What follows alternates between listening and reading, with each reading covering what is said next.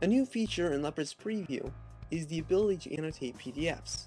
You open up PDF, go to Tools, Annotate, and you can add ovals, rectangles, notes, and links. Also, you can go to Markup and highlight some text, strike through text, and underline text. However, these features, as you can see here, are not available for PNG files. It's a PNG file, and they're all grayed out. However, there is a workaround for this. All you have to do is right-click on the toolbar, select Customize Toolbar, and then drag the Annotate button to the toolbar, just like that. Hit Return or click on the Done button, and there we go.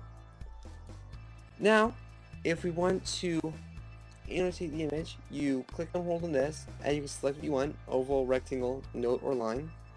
We'll do line first, and you just click and drag, and it'll create a line. You can now hit Command-Shift-C and change the color of the line. Although note that it has to be selected. These gray circles tell you that's selected. So we make our line yellow, and we can hit plus and minus to enlarge and shrink the line, like that. We can also add a text box. Once again, click and hold in here, and select Note. Now that we have a note, we will click and drag, and it creates a new text note. We can now begin typing, and I'm going to type in, click this checkbox. Now, click and drag on the gray circle. First click on it, then click and drag on the gray circle, and you can resize it. And if it's selected, there are circles, gray circles at the corners.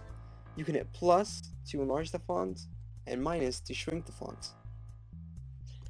Just like the arrow also, you can hit Command-Shift-C and pick the color that you want to use for the text. Unfortunately though, you cannot make the text bold or underline. As you can see from this quick little image I did, there's quite a bit that you can do with this annotation feature, more than just pointing out helpful stuff to people. This has been a video for the MacTipper blog. Thanks for watching, and thanks for subscribing.